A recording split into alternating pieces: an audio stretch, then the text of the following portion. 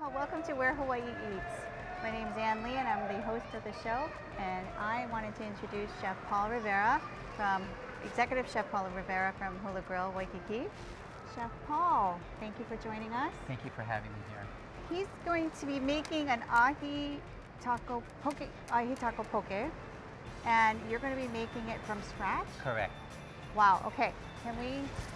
So first of all, this is one of our most popular dishes as far as our pupu goes. When people come here, we always suggest that they try this because number one, what's better than fresh ahi than from our back door? So we're gonna go ahead, I'm gonna show you how we make our poke dressing. We use our kikoman shoyu, 1 cup, and then 2 ounces of sesame oil, half a teaspoon of red chili flakes, a pinch of salt and pepper, and you just let that marinate a little bit, and that's it for the poke dressing. Wow. And then for our garnish, we're gonna put our topping, we're gonna put our wasabi aioli. So it depends on how hot you like it. You could put a lot more, but we try to keep it more mellow for our guests. So we have wasabi powder. So that's wasabi powder. Yes, wasabi powder. And then lemon juice. Lemon. And then we put our... Wasabi, just wasabi powder, right? Yeah, and wasabi powder. And then mayonnaise. The mayonnaise. And we just go ahead and mix all this together.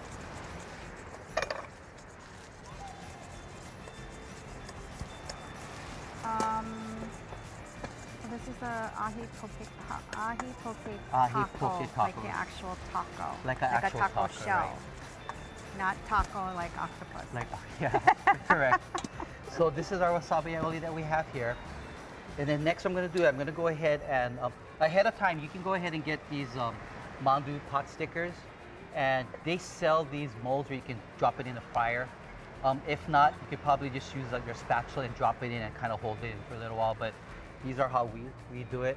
We have these little molds. So the mandu pot sticker is actually the mandu shell, right? And yeah. so you can drop that into the fire and create the mold of the taco. Yeah. 350 for about 2 minutes. Nice. So first of all, we're going to do is we're going to get the ahi. I'm going to cut into nice size cubes. The main thing is just cut it enough that it will be able to fit into the mandu shells. If I'm on the mainland, what do I look for good ahi? Preferably you want to go by color, texture, and taste. Smell? And obviously, yeah. So these are about the right size we want to put in here because we want to be able to fit it into the taco shells. See?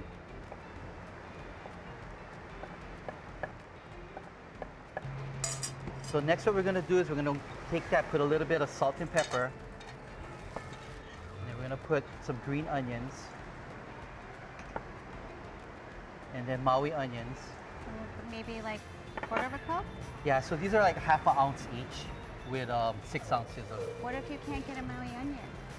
You can use regular onions, or red onion. You can use red, so Yeah. just an onion, but you prefer Maui onion. Maui onion, because we want to promote local.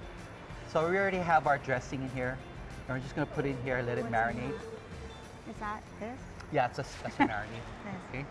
Can you remind us what's in the dressing? So in the dressing is shoyu, sesame oil, chili flakes, salt and pepper.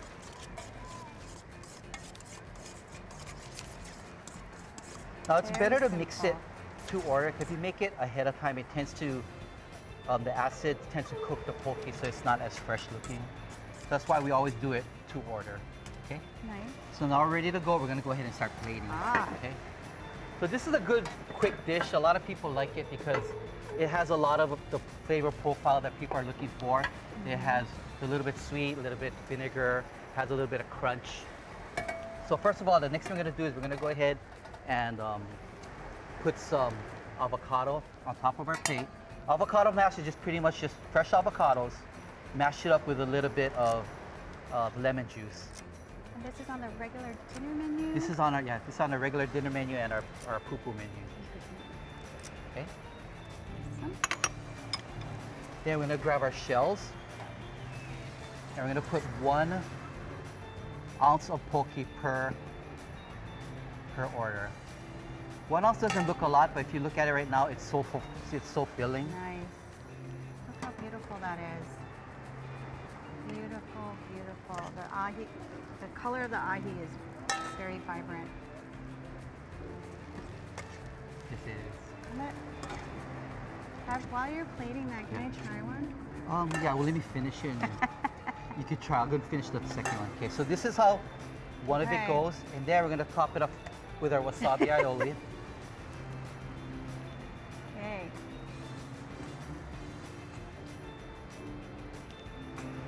Okay. So thick. We want to thank Chef Paul Rivera from Hula Grill for joining us today at the Outrigger Waikiki Beach. Thank you guys for watching today. We'll see you next time. Toast. Cheers. Cheers.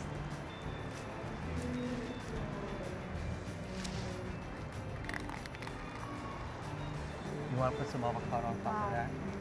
Very delicious, crispy. Ahi is amazing, fresh, crunchy. Super good. Good job. Thank you.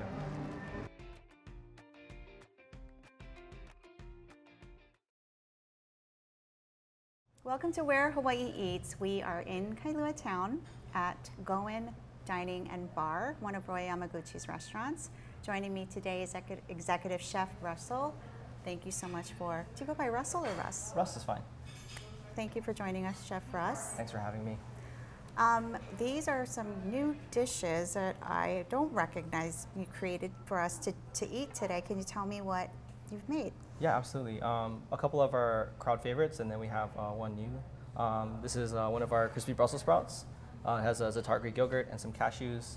It's a classic sashimi platter. And then we have our house fish and chips. It's a beer batter fish and chips with some sweet potato fries. And this is actually a new, it's a whole roasted bronzino with some tomatoes from Lanai. And then it also has like the grilled kamas, and then it has a Parmesan dashi. Wow, that is beautiful. Thank you. So did you create this because I guess the produce was Yeah, the inspiration ready. was the tomatoes, and then we had some really nice bronzino in, and just kind of a really nice match. So you just whipped it up. Okay, let's try. Sure, for sure. So the name Goen, what does Goen mean? Goen is it symbolizes community, and it's just really it just means a place of gathering for friends and people to come here and make new friends. Do you want to start with this one? Yeah, that'd be great actually. Okay. Slide this for her. So you've been doing this for quite a while, and how did you get to this career path with Roy?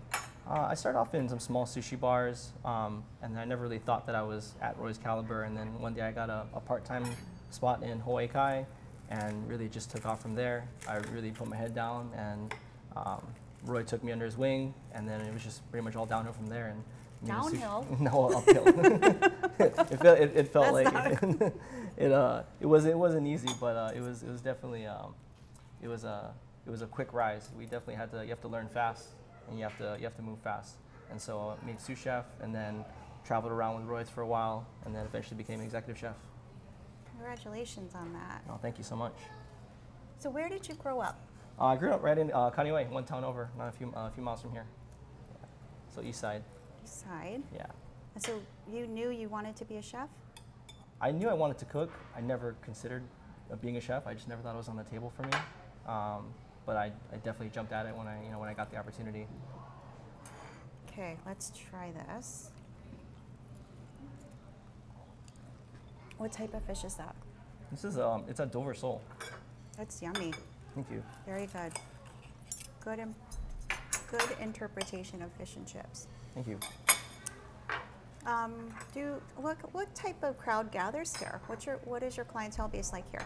We have a really broad range. We have a younger crowd, really into like cocktails and poo-poos, all the way up to, maybe mom and dad and grandma and grandpa and whole families that come together. So it's really neat. You see like different parts of different families coming either separately or all together, and really it's just kind of it's a good match for any type of crowd. So pretty much anybody.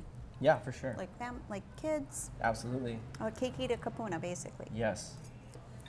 Roy is definitely big on making sure we always have like a kids available option. That's all of his restaurants. Kids are a really important part of making sure. What are the kids' offerings here? So we have actually a Kiki prefix, and this is the first time I've ever seen one in the kitchen. Is that right? Yeah, we do like a first course like quesadilla, something really like easy and accessible for all kids. Some fish. Thank you. Of course. And then it also includes and it has a few mains. You have like choices like really healthy but kid-friendly choices like pasta or fish, a little bit of beef, and then we also have a little small dessert too with ice cream and cookies, of course. A big push for Roy too is making sure that it's a balanced meal. So a lot of it is also from Denise. Her influence from Hawaii egg. We incorporated a lot of fresh local veggies and salads into there. Really gets kids used to seeing a lot of that too. Oh, that's very important. This is delicious. Thank you. Is there something you're gonna put on the menu? Very soon, hopefully. We're kind of in the testing phase right now, and just want to see what you guys think about it. I don't think you make a bad meal. This is really, really good. Thanks. Okay, this is very delicious. I can see why you were able to put that. The flavors, I understand. I understand the flavors. It's very good. We wanted some type of broth, and obviously wanted Japanese influence, a very Italian Mediterranean dish. So dashi and parmesan, it sounds kind of odd, but it really worked well together. Chef, I would like to really try the fish because the fish looks so fresh. Can you tell me which, what fish we have here? Yeah, for sure. I mean, this is really just classic crowd favorites, my favorites. Just ahi, hamachi, and salmon, and then we have a spicy and crab temaki. And really, it's just like the simplest of it, and there's no real frills here. It's just fresh fish and nothing to hide behind. So that wasabi leaf, did you hand carve that? Yeah, actually, it's just something. I knew it. I totally knew it. Just trying to be cute. That's pretty impressive. Thank you. Okay, I am going to try this without anything.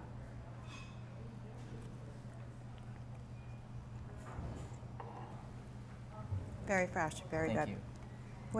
Where do you get your fish from? We support a lot of our local Hawaii fishing fleet and local fishermen as much as possible. And I believe that supporting them is supporting them when the catch is really great and they have a lot of fish, and buying as much as possible and only buying local.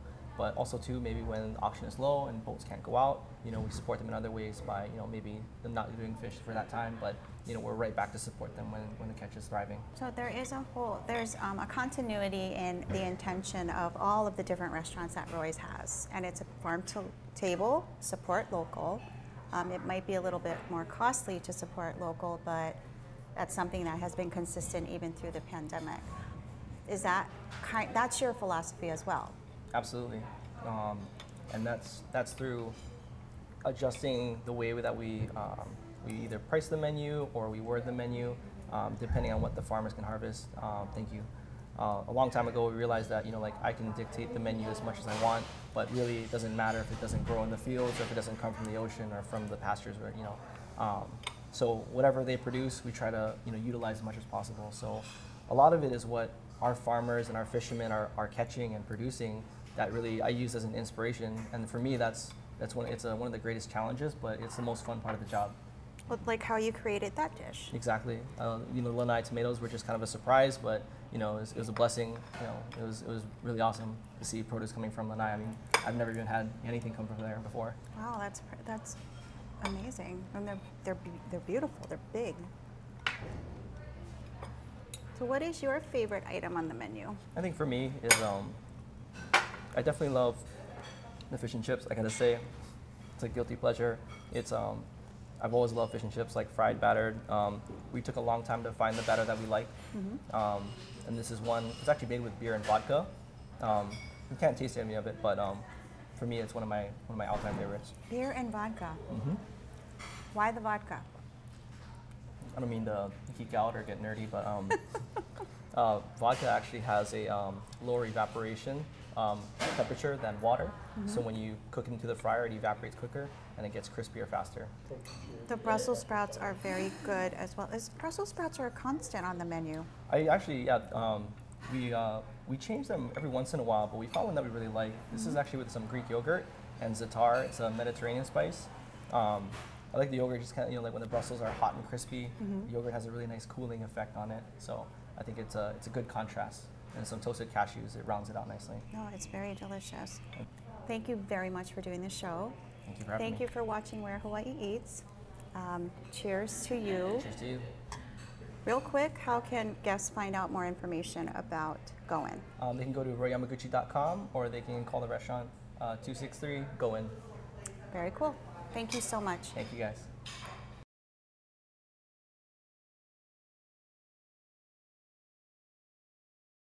Here with Jason Wong, president of Sysco Hawaii.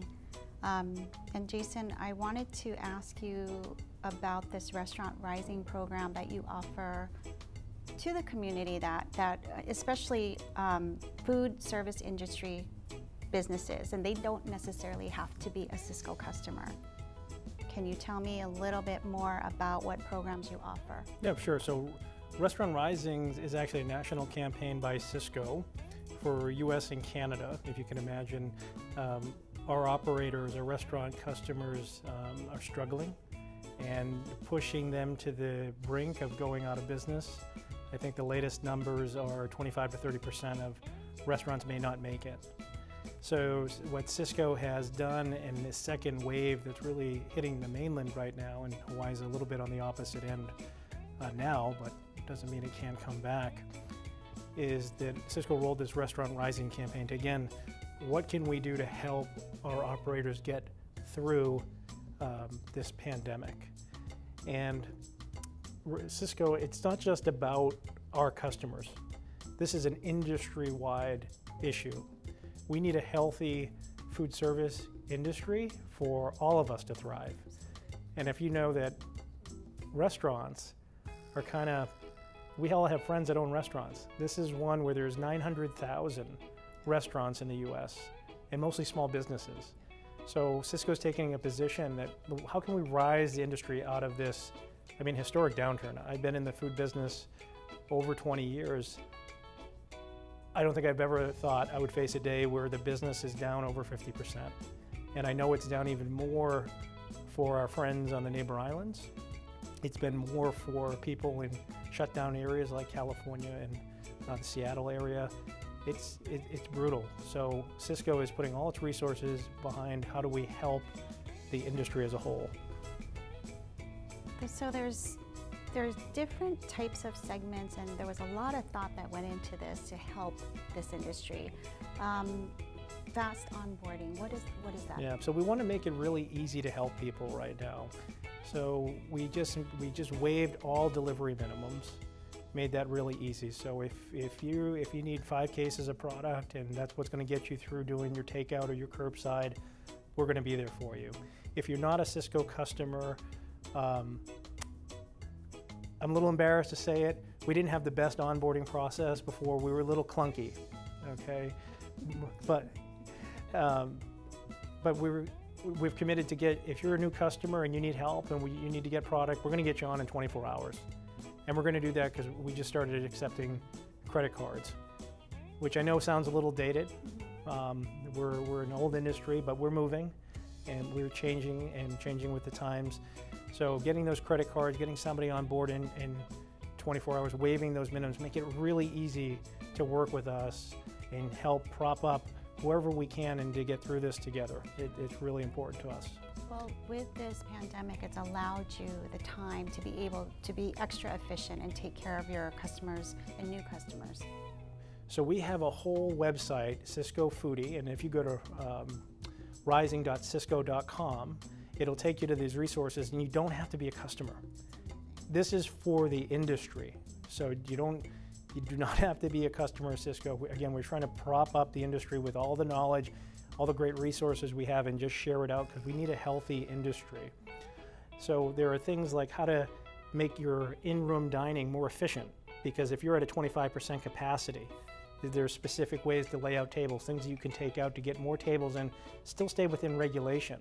Because we have to do it the right way to beat this pandemic. But we also got to keep our operators going through this thing. There are things about how to bring out curbside pickup. Things that are commonplace for some of the larger chains, but how do we get our smaller mom and pop independent operators to put this in? So you can go online, you can download templates for signs, and so you can put those signs up in your parking lot. There are pamphlets on best practices, sanitation methods for improved spacing of the tables. So there's just a ton of information that our corporate team has put out there for anybody to use. So circling back on that, how you help the business, the restaurants, their delivery services. I know that they're kind of spread thin. I think small mom and pops don't have the capacity to be a delivery service themselves. So there's some kind of partnership with Uber Eats that you also have. Yeah, so part of the Restaurants Rising campaign is we have several third-party relationships. So we leverage the scale of Sysco with these third parties and get discounts out for our operators where they might not be able to do that on their own. So we have about, if you look at just the US and Canada, we have about 400,000 customers. So we give a little nudge to our partners, and Uber Eats is one where they waive their activation fee, make it a little bit easier for our customers to get into the delivery business, because at this point, every item counts, right? Every sale counts. Our customers are trying to hang on through this pandemic, and we're only, we're months away from this thing. The vaccine's coming, we're gonna get through this, and whatever we can do, that's just one extra case that they could sell just to get to the end there, and let's get back to some normalcy for them and not have them lose all their life savings. Sure. No, that's an amazing program. There's also, the free restaurant marketing tools that you kind of touch base on. Can you give me a little bit more insight on what that looks like? Yeah, I mean, it's everything on how to work within the pandemic and within the regulations across the country, and they do differ, but how to put in patio dining. It could be something as, putting in the heaters. As things are getting colder in some parts of the country, we don't have that issue here in Hawaii, so maybe the patio dining heaters are not going to be applicable. Well, in Wahiwa, I would say, or North Shore, it's a little chilly. It's all perspective, right? But there was patio dining, there's, like I mentioned, curbside, how to implement curbside. It's really we're these little nooks of value that we can help get all of the independents find, squeezing every dollar out of the current environment. And again, I don't want to say this is not profit driven for people. This is survival. These are people's businesses that they built over 30 years. My friends are operators. That's who I know I spend my days with. And they have been struggling to get through this pandemic and thinking, hey, even when we think we're a month away, we get another wave or something else happens, and it's how far can they stretch this out? So what I love about Sysco is we put our full weight and resources behind it, no cost to anybody. Come on and use anything that you need, and if it helps your business, we're happy. What was that website again? So it's rising.sysco.com. And you don't have to be an existing Sysco customer. It is open to all food service related industries. It's open to anybody. So even if you're not a restaurant and you wanted to go on there and check it out, you can check it out. Wow, that's amazing. And if there are any problems, you can just call me. I'll get you on there. Where Hawaii Eats is presented